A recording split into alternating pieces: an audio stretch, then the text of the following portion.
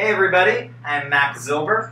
So I have not been nominated for the Ice Bucket Challenge, so I think I'm a little bit free from some of the rules. While the ALS Association is a wonderful group, instead I'd like to show some love for the ALS Therapy Development Institute, the Muscular Dystrophy Association, Prize for Life, and the Forbes Norris ALS Clinic. Descriptions of all of them, as well as how to donate, are in the video description below. So since I donated, I think I'm exempt from the ice bucket component of this challenge. But on top of that, people have been complaining about, we're in California, it's a drought. Shouldn't we not be flushing 5-gallon buckets of water down the drain? So I decided to investigate how much does that much water really matter? And I wanted to find out, can I waste 5 entire gallons of water without strictly pouring it on my head? Let's find out. Was that a slice of bread?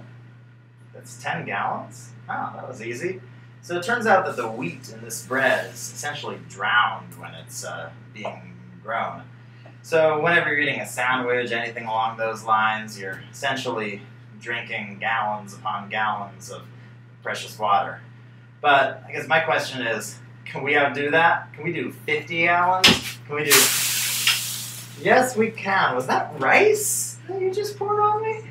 Maybe. Okay. So similar to wheat, but actually more so, rice is grown in this heavily irrigated conditions where it's entirely submerged in water. That was just a third of a cup of rice that was poured on me, and it totaled 50 gallons of water. Now I know by now you're saying, oh Mac, we get it, grains take a lot of water. Can we do 500 gallons? Yeah, we can. Oh, this chocolate bar, it's chocolate, really. So according to the teleprompter that's obviously over there, this chocolate bar takes about 500 gallons of water to produce. It's about 100 grams. 100 ice bucket challenges. So at this point, you know what we gotta do. We gotta go for 1,000. Throwing shoes at me now?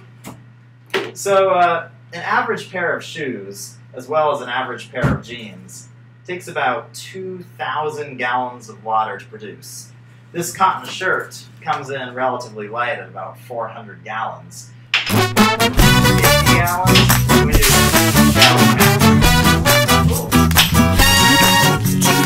The drought's a serious challenge, but so is ALS. From the inception of the Ice Bucket Challenge through today, the challenge has used about as much water as a single large hotel. When it comes to the drought, the ALS Ice Bucket Challenge is a proverbial drop in the bucket. While I commend people for their efforts towards conservation and drawing attention to the drought, there's no need to pour cold water. After I did all that, I still did this? Meow. Donate to ALS, fools!